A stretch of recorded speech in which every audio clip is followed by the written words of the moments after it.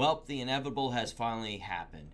After falling flat on their face during holiday season last year, and then proceeding to try and put a band-aid over the massive shrapnel wound of their debt load, Bed Bath & Beyond only managed to limp forward 2 more months before having to file Chapter 11 bankruptcy.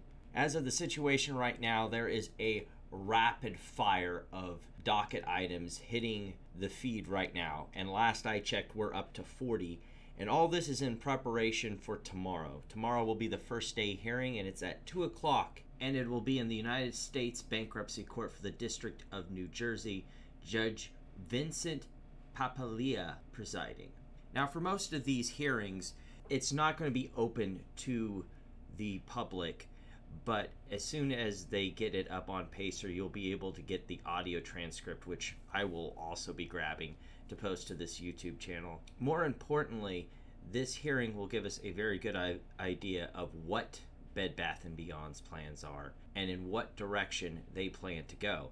Now, obviously, it seems very likely, seems is a hedging word, because I would say it's almost certain that equity is getting completely washed out on this one. It isn't going to be an NCMI. It isn't going to be a Hertz. The debt in this company is too large, and the way that things were talked about in the support for debtors motions seems to imply that things are going to be thoroughly cleansed in order to wipe out the debts that they hold. However, this hearing will lay out what the plans are, what the company looks like, what they would like to have happen coming out of bankruptcy, the debtors' opinions on this, and all the other interested parties which will be participating. Because of this situation, though, much like the video that I posted earlier today about Cineworld, there is no likelihood of a shareholder committee or any sort of organized body in the bankruptcy court for shareholders. Under both U.S. law and I believe the laws of most countries, creditors have to be paid before equity owners can be paid. And so unless there is enough value in Cineworld to pay creditors in full, it's almost impossible to imagine why shareholders should get paid, because you bought the high-risk security as you identify in your letter. There's just simply going to be no equity left in this company after they deal with the debt and other people that are ahead of the equity stakeholders in line. And I've also seen going around the internet a lot of people intimating that they plan on filing lawsuits against Bed Bath & Beyond over this bankruptcy hearing. And I find that absurd. This company has been failing for years, even before 2019.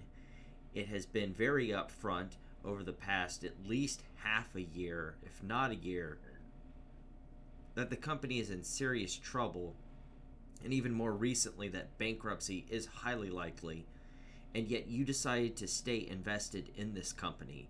That's your own damn fault. Another thing that this bankruptcy proceeding reminded me of, as it was in the bankruptcy filings that Bed Bath & Beyond submitted to the court, was of the Ryan Cohen lawsuit, where shareholders were suing the company and Ryan Cohen over his potential insider trading and all the things that took place way back when Ryan Cohen exited Bed Bath & Beyond. I had been meaning to look into that lawsuit previously, all way back in the way back.